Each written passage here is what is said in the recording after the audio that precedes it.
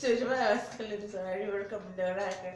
Barkanmu kuma da sake saduwa a cikin wani sabon shiri da kamar kullum ni ta fice Nafison da ta saba gabatar muku da shirye-shirye masu ƙayatarwa tare da nishaɗantar da ku da farko da amfanin ku da mu gaba ɗaya. To a yau dai a cikin ɗakin ina son zan yi magana ne akan mazan da suke hana matayensu su fita su je su yi aiki.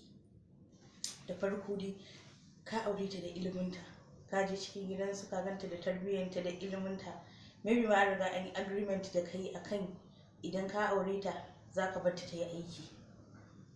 To bayan ta shiga gidanka a matsayin matarka, in ta motsa ta yi magana ta ce magana aiki sai ka ce a baka san wannan ba, ai yanzu ba haƙƙinki yana kaina ne ba akan iyayenki yake ba.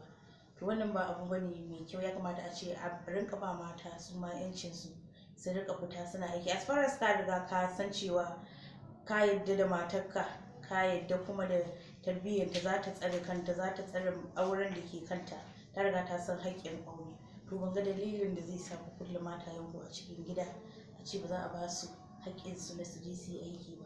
Ka riga ka yadda da matarka, babu wani abu da za ta yi wanda za ta taka dokar aure ko ta taka shari'ar da Allah ya shimfiɗa.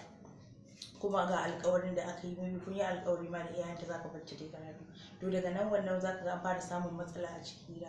Kuma aikin da za ta yi amfanin ka ne da ita da kuma ɗiyanku da Allah ya ba ku gabaki ɗaya.